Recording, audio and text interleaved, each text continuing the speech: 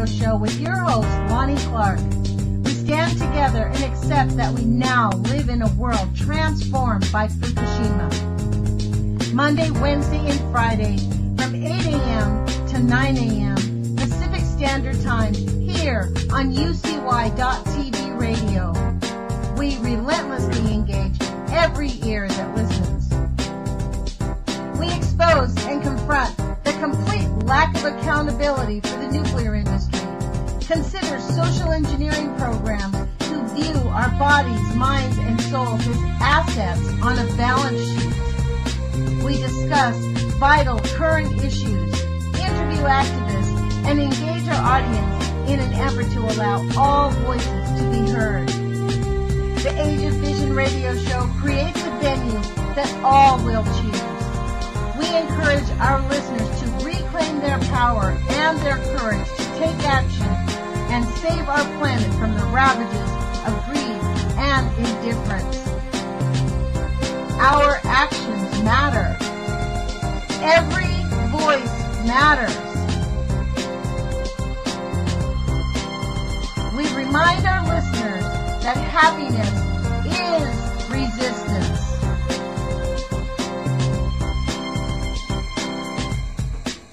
Love is greater than fear.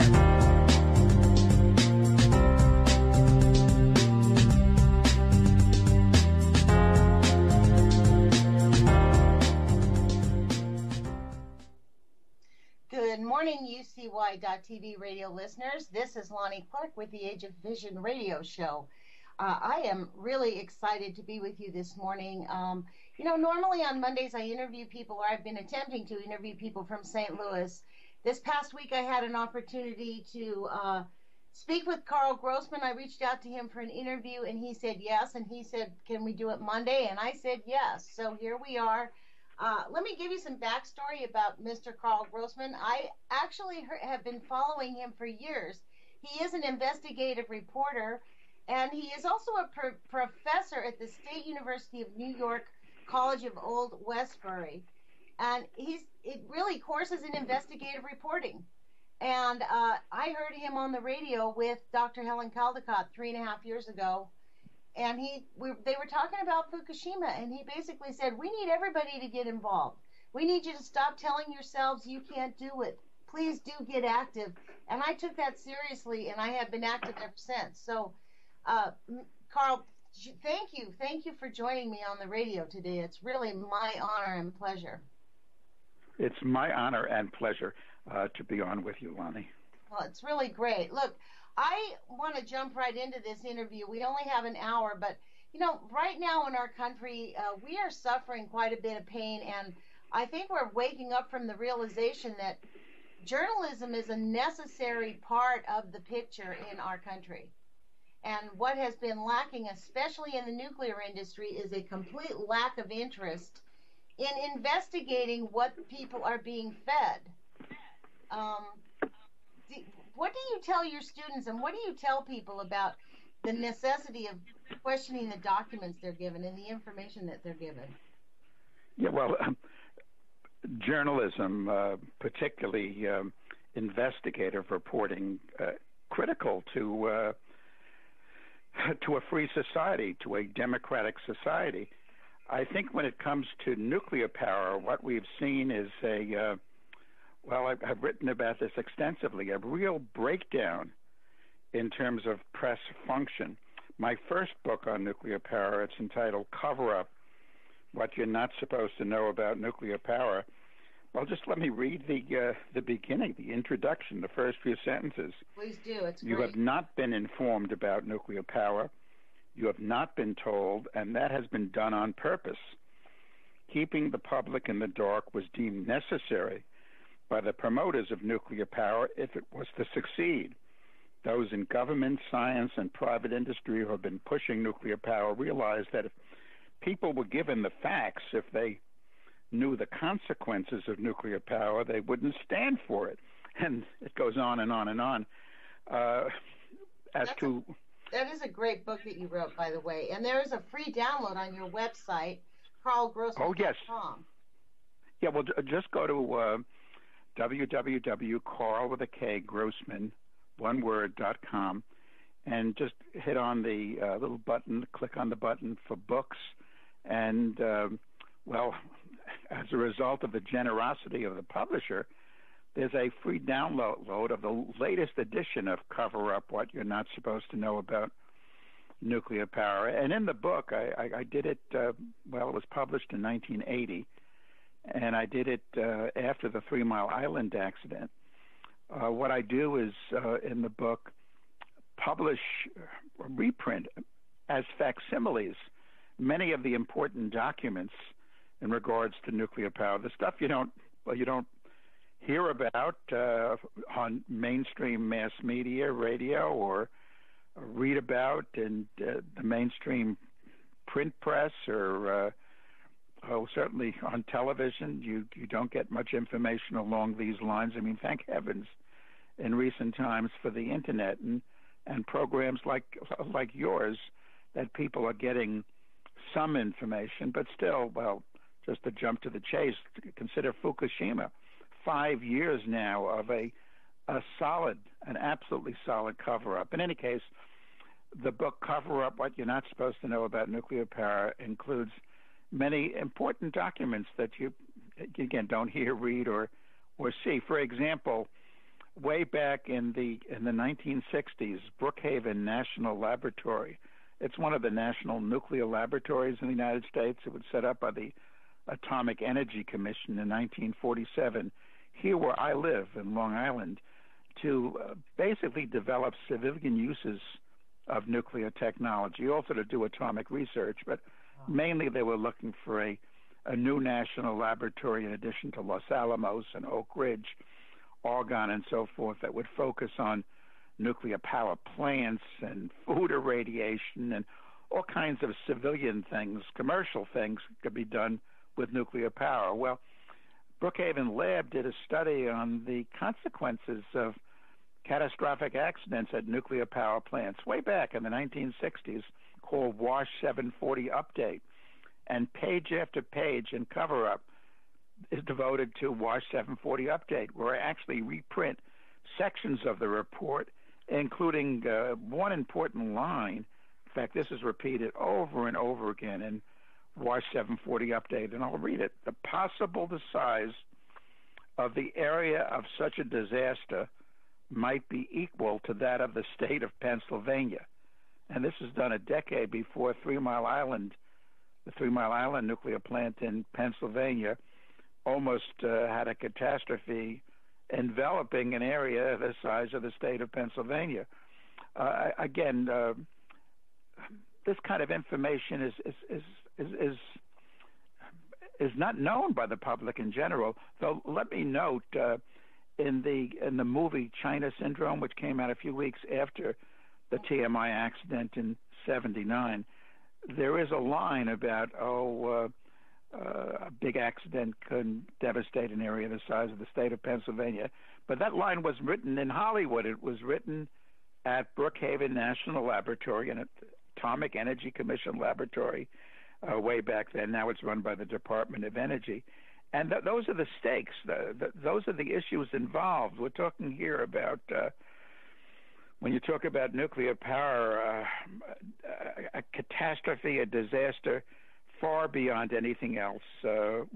Take a chemical disaster. Bhopal is the worst so far. And you're talking about nearly 2,000 people dead. Terrible tragedy in that factory in Bhopal, India. But with nuclear power, the scale of destruction is so much more enormous, as we're witnessing, though we're not being informed, with the ongoing, the continuing catastrophe involving the 6 Fukushima nuclear power plants in Japan. Well, in your book, in your introduction, you actually say that part of you're exposing it. I'm just going to read it. It says, in this new edition, I describe ways that promoters of nuclear power have tried to deceive us. That is so true. That's what I've discovered. I'm excessively new to this, quote, anti-nuke movement, and I don't actually call myself I guess I am an anti-nuker now because I think it's one of the worst experiments we've ever had. But for me, it's about why do we need, what's the issue, the thing that really began to eat away at our democracy and the truth and our environment was the secrecy. Like you said, this was a secret lab. Over the weekend, I met with some people that, a woman who actually grew up in Hanford, near Hanford, and her father was deemed insane when he started complaining, and he worked at Hanford, and she was a little girl. She used to get to go there, and there she was taught as a child, you do not talk about this. Nobody out there talks about it. The secrecy level is just off the charts, and if you question it, it has to be unquestionably, it's excessively unquestionable. And this is the issue, I think, Karl, for us in our country right now. Like you said earlier, thank goodness for the internet, because we're breaking the silence. Dr. John Goffman, in the book Poison Power that I actually read that book online. Actually, I read 2 of his books online when I in the last course of the last year or so. I read a book I thought was a joke. It was called Population Control Through Nuclear Pollution. In that book, he stated that basically his investigation showed that the nuclear industry, the IAEA, the military, U.S. military, and the government deny that radiation causes harm and regularly underreport the negative effects by 90%. So I call that the 90% rule. We're still living the 90%. Yeah, and that continues. And for listeners who aren't familiar with Dr. John Goffman, I mean, he's a giant in the area of nuclear physics. He, in fact, for the Manhattan Project, the crash program to develop atomic weapons during the war, did early experiments with plutonium. He co-discovered a number of radioisotopes. He was associate director at Lawrence Livermore National Laboratory, one of these national nuclear laboratories, and he was longtime professor at the University of California at Berkeley. He understood very early the terrible dangers of nuclear power, and Poison Power is a classic book. It's I would really urge readers to go to it. It's such an important book, and he was one of these rare people who broke from the nuclear establishment. That's what it's been called. Sometimes it's called the Atomic Brotherhood, and stood up at great cost. I mean, they went after him, and he spoke the truth about nuclear power. Another person who also, but way at the end of his career, who spoke the truth, and this is an important concept to understand when you're talking about atomic energy, nuclear power, was Admiral Hyman Rickover, the so-called father of the U.S. nuclear navy, and actually he was in charge of the construction of the first nuclear plant built in the United States, shipping port near Pittsburgh.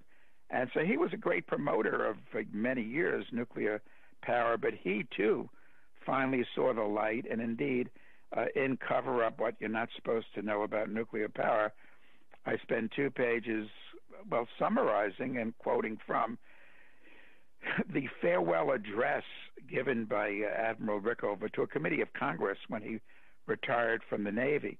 And in that address, what he says is that a few billion years ago, there was so much radioactivity on Earth that life couldn't exist. But when these radioactive substances went through their half-lives, their hazardous lifetimes, and cooled out, then life could begin. And then he goes on, again, this is Admiral Rickover, not Greenpeace. He goes on to say that by building and operating these nuclear power plants, these nuclear reactors, we are recreating the very poisons which precluded life from existing on Earth. And then he goes on, there I think the human race is going to wreck itself. Thus we must outlaw, that's the word he uses, outlaw nuclear reactors because of the poisons, the strontium-90 and the cesium-137 and the iodine-131 and all these terrible poisons, some of which last thousands, in fact, some millions of years produced by nuclear reactors. And that's the so-called bottom line here, that nuclear power represents an enormous threat to life on Earth. And furthermore, it is totally unnecessary. Maybe I can just give a little history as to how we got on this dead-end road. And it very much involves the Manhattan Project. I mean, no one through the many years I've functioned as a journalist has ever called me a conservative politically, and I'm not a conservative or anything politically. I'm an independent, but I'm certainly no conservative. But when conservatives talk about government setting up an office and attempting to perpetuate what that office does, they're actually quite correct. And a case in point is the Manhattan Project. What occurred was there was this crash program that began during World War II, or actually began just before World War II. It was precipitated by fission. The splitting of the atom was done in Berlin, in Germany, in December of 1938, and a number of scientists who were refugees from the Nazis realized what Hitler and the Nazis could do with fission. And they had Albert Einstein, one of these refugees, write a letter to President Franklin D. Roosevelt, essentially urging we fight fire with fire. We develop nuclear weapons before the Nazis do it. And that gives birth to the Manhattan Project, in which at least 125,000 people were employed. I've seen estimates of even more than that. Billions of dollars were spent, and the Manhattan Project came up with atomic weaponry. And in the wake of the Manhattan Project, the push continued to build more atomic bombs, and under Edward Teller, the hydrogen bomb. But the issue there among the folks who were involved in the Manhattan Project is, what else could we do to perpetuate this undertaking? I mean, you couldn't sell an atomic bomb to even an ally, even to England or France. Atomic bombs don't lend themselves to commercial spin-off.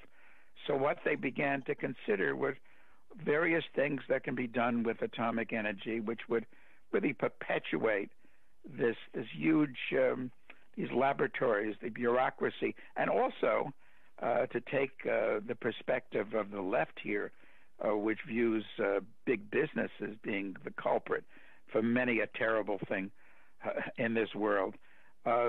Two corporations that were involved up to their neck in the Manhattan Project were Westinghouse and GE. They were principal contractors, so they wanted to see their contracts continue. So after the war, 46, 47, 48, the Manhattan Project in 46 becomes the Atomic Energy Commission. There was this headlong push to develop civilian uses, commercial uses of nuclear technology. And you mentioned Hanford before, and that's very important because that was also one of the Manhattan Project facilities. What they did at Hanford was to set up reactors, nuclear reactors, specifically to produce plutonium for nuclear weapons. The Nagasaki bomb was fueled with, very secret. With fuel with plutonium. And in the process of producing plutonium, those Hanford nuclear reactors generated a lot of heat. So out of that came this really the crazy idea of using fission, using atomic energy to boil water to turn a turbine to generate electricity. Certainly the most dangerous way ever conceived to boil water.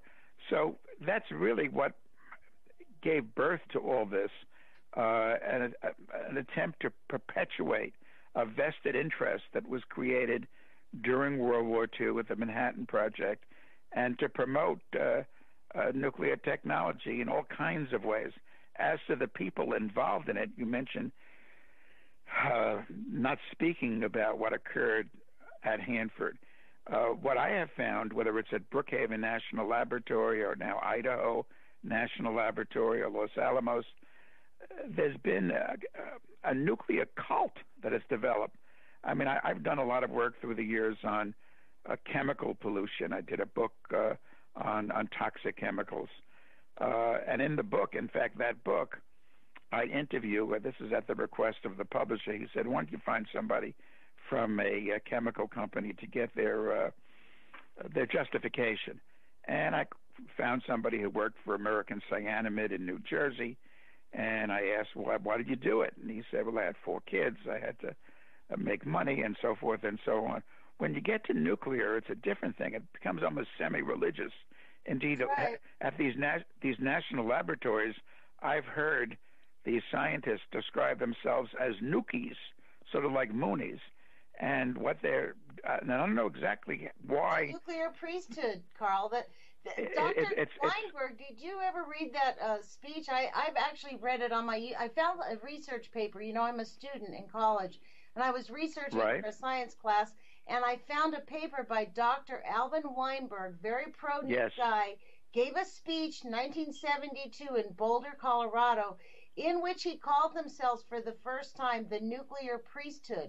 He said, we have entered into a Faustian agreement with humanity that now we've created this substance that we have to look to the nuclear priesthood to protect all of humanity for time into infinity. And I'm like, boy, when I read that article, I was like, you guys have certainly failed 100%. Like, yeah, and Alvin Weinberg, background here, he was for many years the director of Oak Ridge National Laboratory. And indeed, in cover-up, I went to a speech by Dr. Weinberg at Brookhaven National Laboratory on Long Island, where, in fact, he talked about the same thing that you're talking about. In fact, Weinberg disagreed with the design of the reactors that were being built. This is 20 years ago, still being built, which are fueled with uranium, enriched uranium. He felt it would be better to do plutonium. Again, going back to Hanford, what occurs when you have fission is that the uranium-238 atom grabs a neutron and it transforms itself to plutonium-239. And plutonium-239 then can be used in a bomb, or it could be used in a nuclear plant. They call them breeder reactors. Breeder because you start off in a breeder reactor with a lot of uranium-238, and you blanket that with plutonium-239. You get the 239 to fission, and it causes that U-238 to pick up neutrons and it to become plutonium-239. So the idea is you end up with more nuclear fuel than what you started. You're breeding more nuclear fuel. The problem, and Weinberg, he understood, is that plutonium is so toxic. I mean, of all the radioactive substances, plutonium has been described as the most lethal. A millionth of a gram in one's lung will give a person lung cancer, like all the time.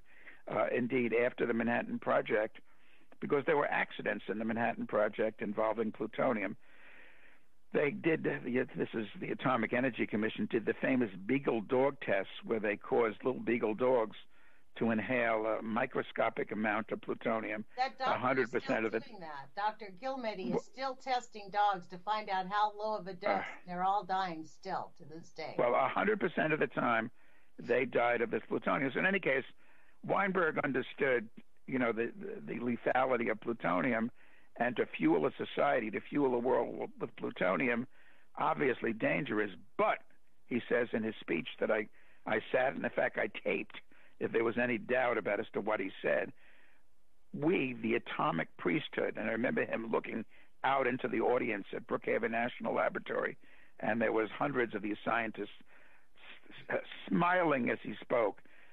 We, the atomic priesthood, could essentially be stewards of this plutonium fuel society.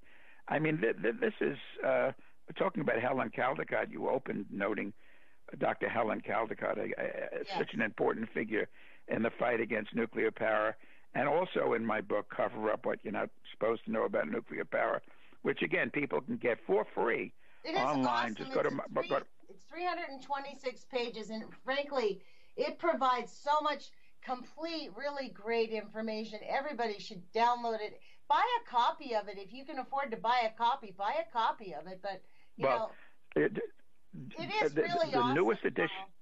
The newest edition, just let me add to that. The newest edition has a new introduction by me.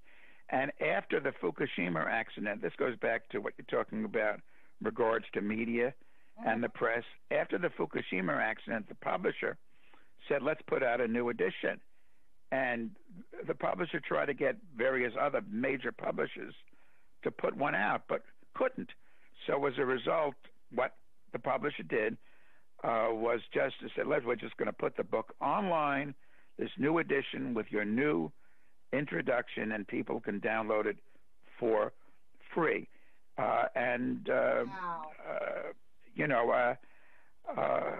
You're telling me that you can't find anybody to reproduce this product after Fukushima?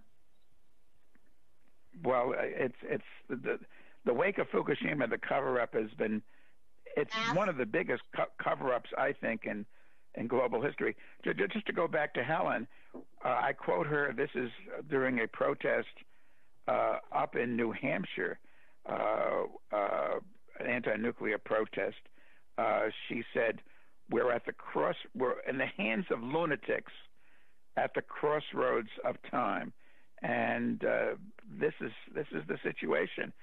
And as to how you started this program, the fact that people are not informed, that's key to this thing, because as I note in the beginning of Cover Up, if people knew that these machines are so dangerous, they really threaten life on Earth. And moreover, there's no need for them other than to provide work for some of these scientists and engineers at the National Laboratory. It's stunning. When we're talking about those two decrepit nuclear power plants closing down in Illinois, right? And do you know that Yes. the National Resource Defense Fund in Illinois, their arm is actually working with the state legislature in Illinois to keep those plants open so they can close down some coal plants? And I told the guy I really want to challenge him on that. I'm hoping we can interview on it, because the position of the establishment environmentalists, in quotes, is that Greenpeace even believe, they're anti-nuclear. Same thing in National Resource Defense Fund. They say they're anti-nuclear, but they believe that global warming and fossil fuel production is more of a threat than nuclear, instead of realizing that they are the same, because nuclear uses massive amounts of fossil fuel, and nuclear, it really produces tremendous amounts of waste and product. You cannot separate the fossil fuel and the coal industry. In my view, the mining practices of uranium, none of it is disconnected. It's kind of like asking which is, like you said earlier, which is worse, cholera or cancer. You're going to die.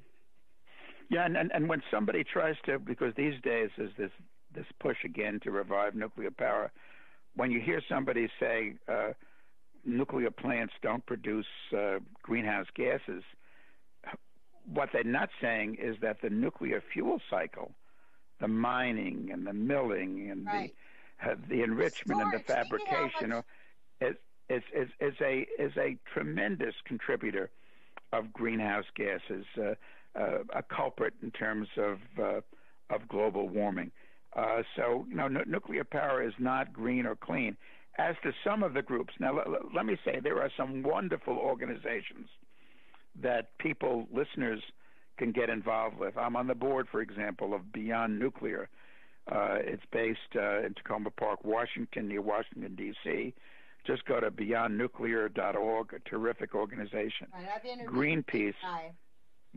Greenpeace is obviously a great organization. The Nuclear Information and Resource Service, NIRS, a great organization. Carl, I have to challenge you I really am angry about Greenpeace staying silent about Fukushima over the last 5 years. This is partly why I'm on the radio 3 times a week, even though I run my own business and go to school. because the establishment anti-nukers are being, in my view, bought out by the nuclear industry. Yeah, well, I'm just spitting nails for this. I don't disagree with you, Lonnie, in terms of some groups, but you got to know some history here too. The Environmental Defense Fund, for example, which is very concerned about global warming, but is not concerned about nuclear. Let me just give you a couple of minute history on EDF. Environmental Defense Fund was founded here on Long Island back in the 1960s, and it had among its original founders a number of folks from Brookhaven National Laboratory. They lived in a community called Bellport, in which there was massive spraying with DDT of mosquitoes. And quite rightly, some of these scientists felt that DDT was terrible, and is and was terrible.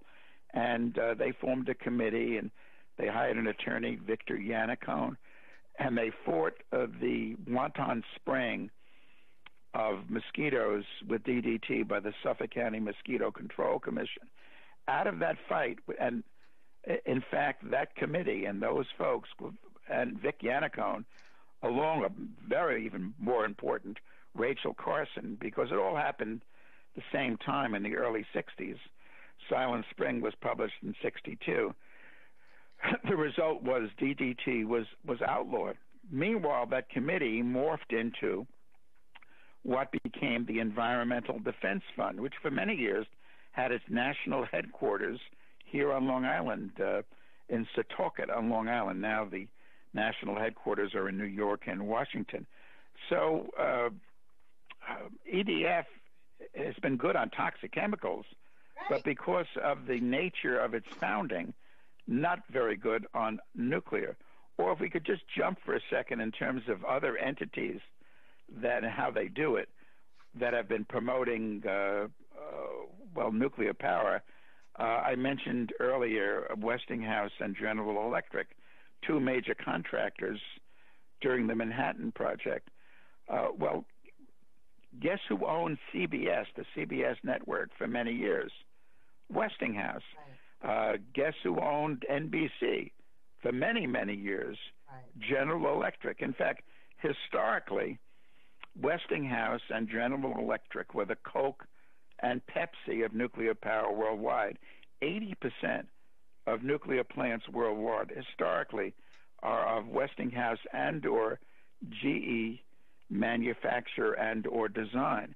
Now, something that happened in 2009, you don't read about, probably most listeners aren't aware, but very important in terms of what happened a number of years later when it came to Fukushima, and that is a company called Hitachi acquired GE's nuclear operation. Well, actually went into partnership with GE in its nuclear operation, but now it's Hitachi GE, and a company called Westinghouse, a company called, it isn't Westinghouse, Toshiba, acquired Westinghouse. So now the Coke and Pepsi of nuclear power are both Japanese brands, basically. And in terms of the cover-up, and it's an enormous cover-up, involving all kind of government agencies on the international level, the International Atomic Energy Agency, the World Health Organization, here in this country, the Nuclear Regulatory Commission and the Department of Energy, all would like to cover up Fukushima, say no one is going to die as a result of Fukushima, no one has died as a result of Fukushima. I mean, outright lies. These are nuclear Pinocchios. In addition, you have the Japanese government, particularly with the current Prime Minister Abe, absolutely lying through their teeth about the consequences, the impacts going on right now of Fukushima. And part of that is connected to these two now major brands when it comes to nuclear power, being Japanese brands, in addition to the utility that owns the Fukushima operation, TEPCO, and so forth. So there's all kind of connections and there's all kind of linkages.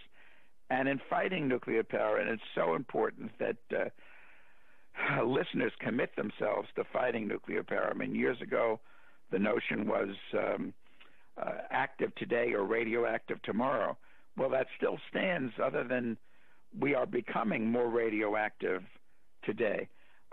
You got to fight. You got to get involved with Beyond Nuclear and Nuclear Information and Resource Service and other groups in fighting, Friends of the Earth, the good groups in fighting nuclear power. And again, my view is that Greenpeace basically has been okay. I mean, the effort now has been, and this sounds crazy, to normalize nuclear radiation, the EPA is about radioactive to raise pollution. The standards. I mean, you realize that the EPA is about to raise the radiation standards. If we have a nuclear emergency, they're just going to raise the standards. Iodine 131 by 3,000, over 3,000%.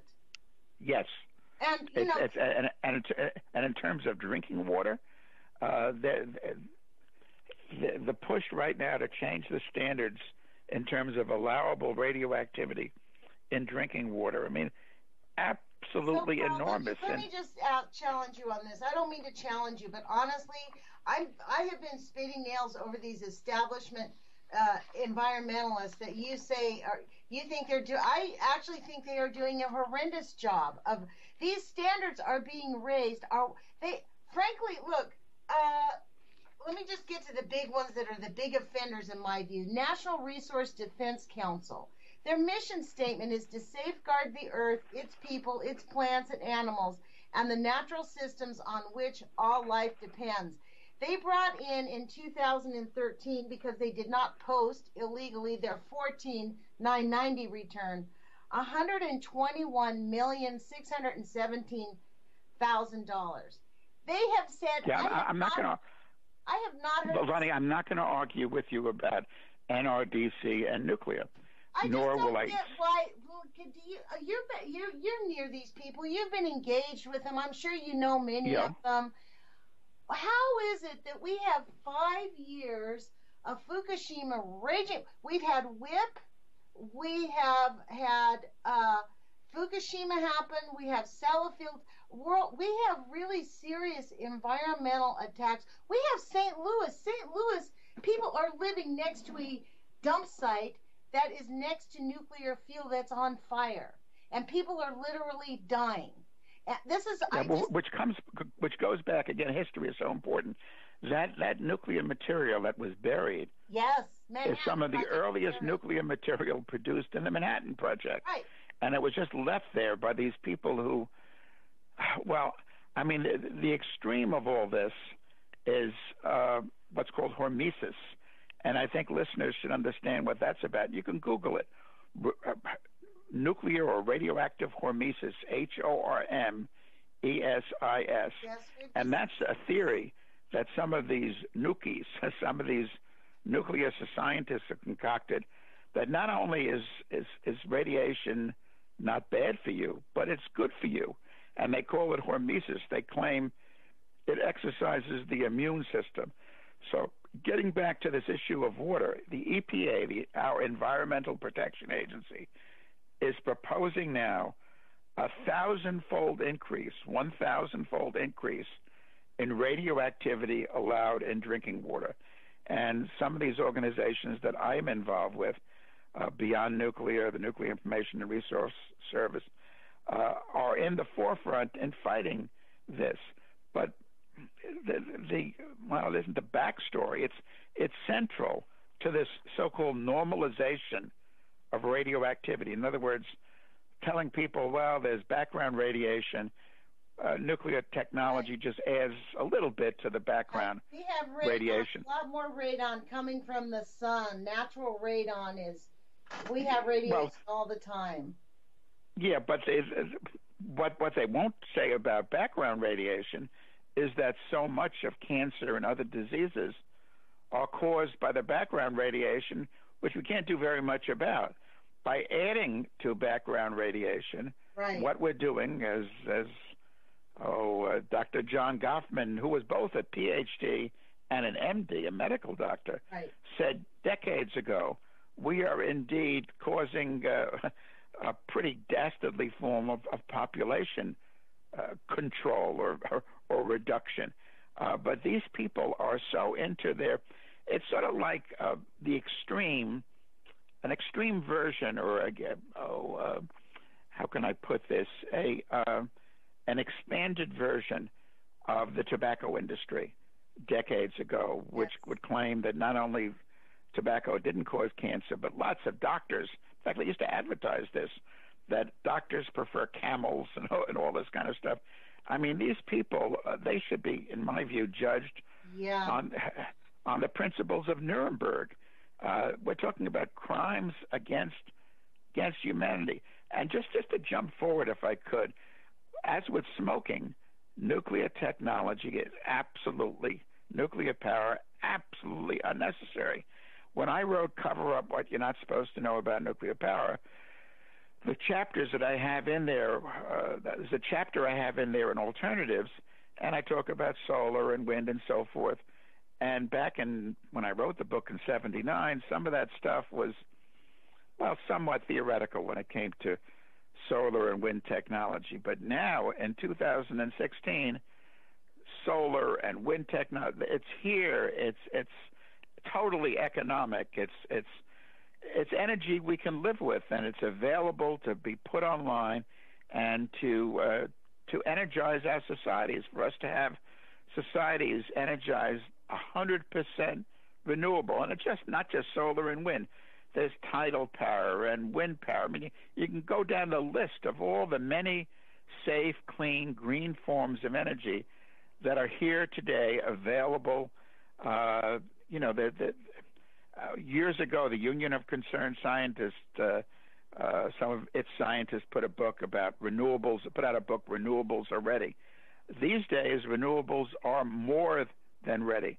So we need to, in my view, shut down every nuclear plant in the United States and every nuclear plant around the world. There's 438 operating nuclear plants worldwide today, and all, in my view, should be shut down. These nuclear scientists will have jobs forever, because the nuclear waste that has been generated, these poisons that preclude life from existing, that stuff is going to have to be somehow isolated from life, separated from life for beyond centuries, beyond millennia. What has been done now is a curse to this planet, to the ecology, to life on this planet, and it's going to have to be dealt with into eternity. Meanwhile, no more nuclear poisons should be generated. And just a note in terms of catastrophic accidents, I mean, we've had 3 Mile Island, we've had Chernobyl. There's work, in fact, it's noted in the new edition of Cover Up. Analysis of the... Karl, I don't mean to interrupt you, but when you talk about issues of contamination and problems, there have been more cover-ups. The Santa Susana was covered up. I mean, absolutely. There is. Absolutely. I just heard about a cover-up, the Green Run, where they intentionally allowed the radiation to go. I mean, that's all the nuclear industry has done, is lie, and cover up. Okay. And these aren't really accidents. So many of them, they're like where I am in the New York area, Long Island's in the New York area, and they talk about tritium getting out of the Indian Point nuclear plants, which is radioactive water, H3O. It can't be separated from real water once it's out, and it's gotten into the underground water in that area of upstate New York and into the Hudson River, which flows down to New York City, can't be filtered out. It's been discharged on purpose. It's been released on purpose. These people back at Brookhaven National Laboratory, back to that place where the 2 operating reactors were closed a number of years ago as a result of strong public opposition here on Long Island, the scientists argued, well, what are you upset about that we've released tritium into the sole source aquifer that Long Island's residents depend on for their potable water? There's tritium in exit signs. They're right. There is tritium in exit signs. But that begs the argument. There shouldn't be tritium, this radioactive stuff, in exit signs. What's going to happen after a number of years? An exit sign with tritium on it, they use it for illumination, is thrown into a dump or is somehow thrown away. They shouldn't be tritium in exit signs, and certainly they shouldn't be tritium in our drinking water. But these scientists, they're so into their own vested interest, so into, and I've explained where it comes from, the roots of it, that they, like the tobacco industry, but even more so, lie, lie, lie. Well, it's also not just the nuclear industry also. This is another, when I was speaking with his health physicist, his position is that we're in a higher critical stage because of the chemical contamination, which also is being ignored 100%. Well, and John Kaufman talked about that in Poison Power. He said, look, it's not just nuclear. It's all these technologies. They're out of control. Well, there's a synergistic effect, but I think that the health physicist you spoke to, like many so-called health physicists today, in fact, I do an interview with the, you can get this on YouTube, with Dr. Karl Z. Morgan, and he was the first health physicist. He was hired by the Manhattan Project to work at Oak Ridge National Laboratory during World War II, and he was the first health physicist looking to see the health impacts, the health consequences of nuclear technology. In my interview with Karl Z. Morgan, he talked about what's occurred to the profession he created, how what's now, they call themselves health physicists, but they're really, in Morgan's views, to a large degree, prostitutes of the nuclear establishment. They work for these national laboratories and others, doing what he did, but instead of speaking the truth, as Karl Z. Morgan, who became a tremendous opponent of nuclear power plants, another brave, honest person who stepped out of the nuclear establishment, Dr. Karl Z. Morgan. Instead of doing that, these health physics, and there's a health physics society. You can go to their website. It's amazing stuff, which tries to minimize the health dangers of atomic energy, of these nuclear poisons. And one of their arguments is that what are you worried about in terms of nuclear poisons? We got all these chemical poisons. Well, we have all these chemical poisons, and they shouldn't be either. That's why I've also, in my career as a journalist, particularly in my investigative reporting, focused on chemical pollution as well as radioactive pollution. As I say, there is a synergy. The two of them, in fact, Rachel Carson gets into this in Silent Spring. There is a synergy between the two, making the two worse. But if you're going to compare nuclear poisons and chemical poisons, it isn't that one is, well, like I mentioned before we went on air, it's like comparing cancer and cholera. These are two terrible things. And in terms of, we want to jump to chemical poisons, one of the things I've learned in doing this kind of work, investigative reporting on environmental and energy issues, and I've been doing this for 50 years, is that virtually all polluting processes and products are unnecessary. There is no need. I mean, I've outlined as to why there's no need for nuclear power. All these safe, clean, green energy technologies have come along. But likewise, in terms of chemical toxins, for example,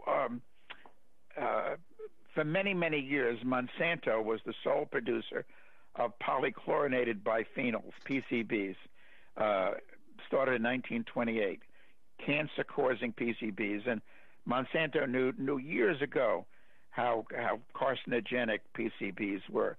But then when there was an accident in Japan, this is in the 70s, some PCB liquid got into some rice oil, and some Japanese people died. 1,000 got terribly ill, and the Japanese moved to ban PCBs.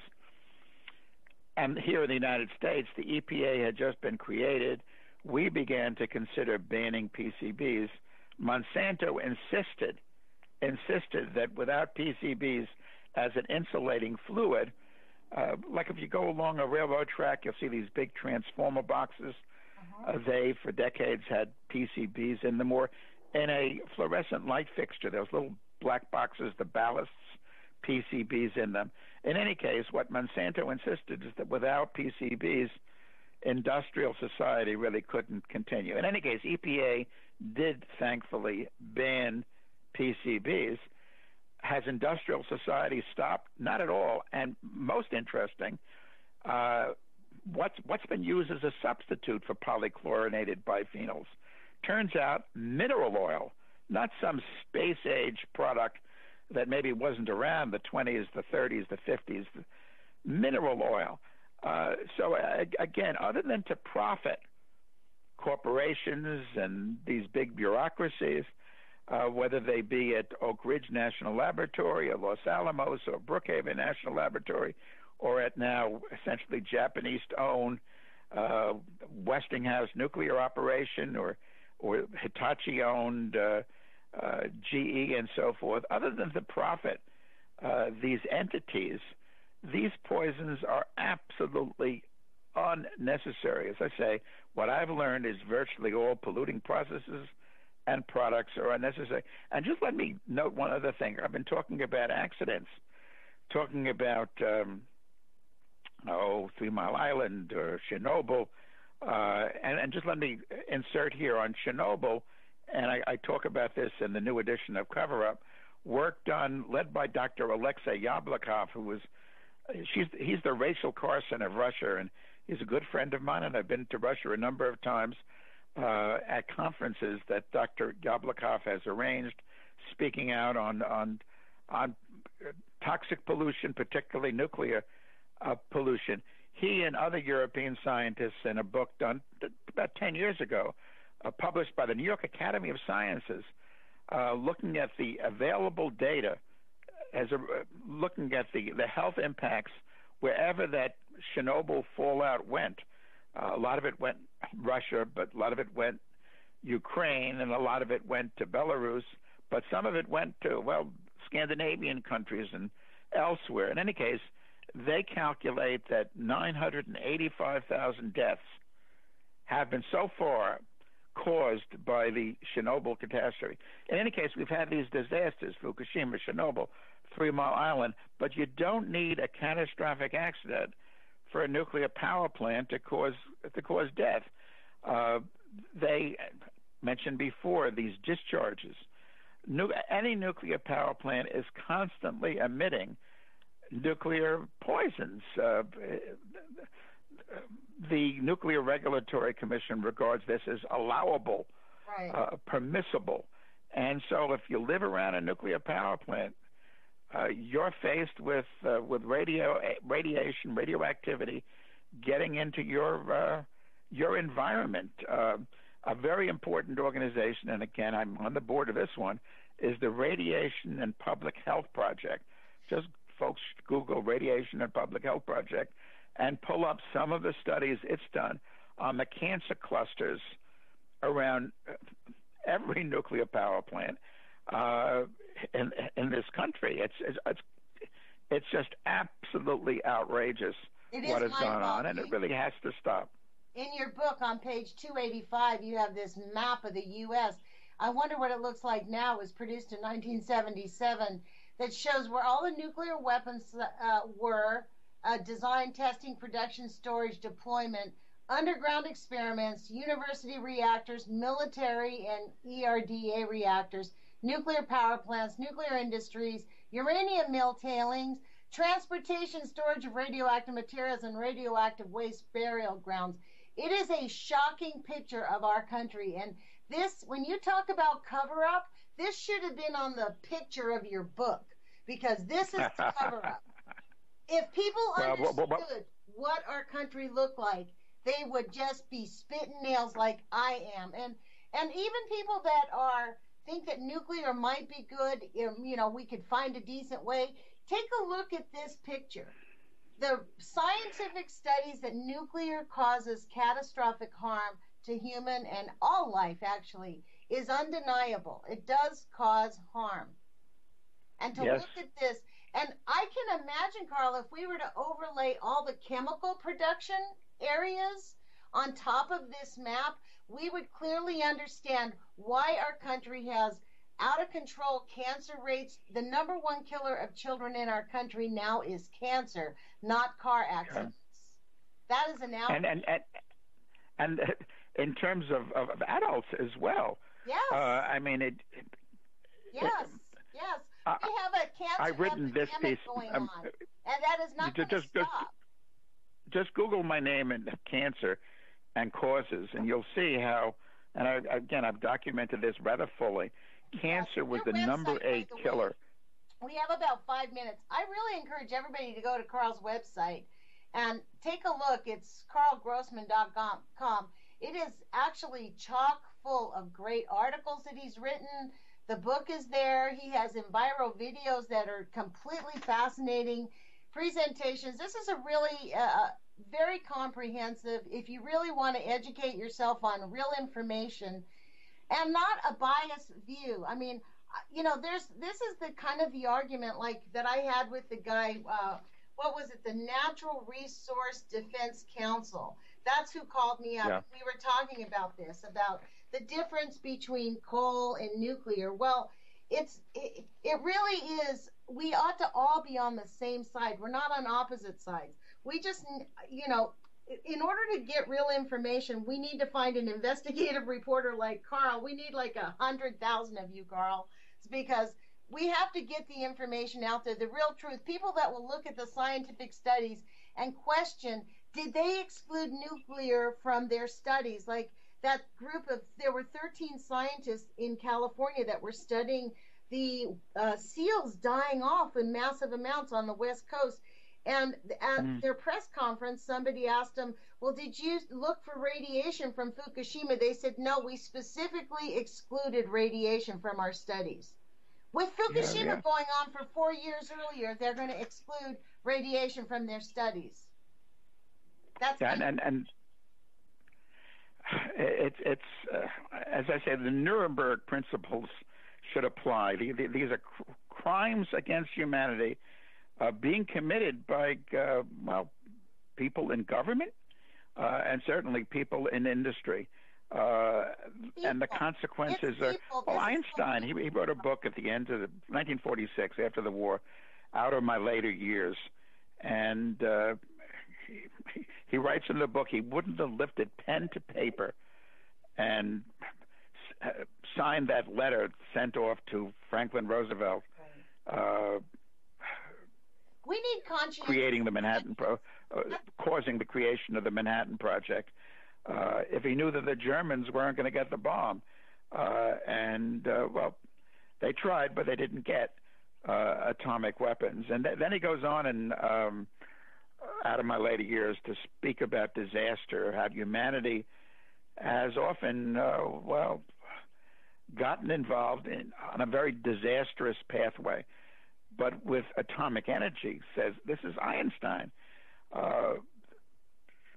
this is beyond the scale of anything before, and it is. And we must stop it. So look, I need to interrupt you. I want to thank you, Karl, for joining us. This is Karl Grossman. Please go to his website. We have about 20 seconds left on the radio show. I hope you'll come back and join me again, because this has been extremely informative, and I believe that you are a very powerful voice in this movement. So I want to thank you, Karl, for joining me. Anytime, Lonnie. Thank you, and I will call you up and book you again. Put your courage on, everybody, and take action. You can matter, and please do take action.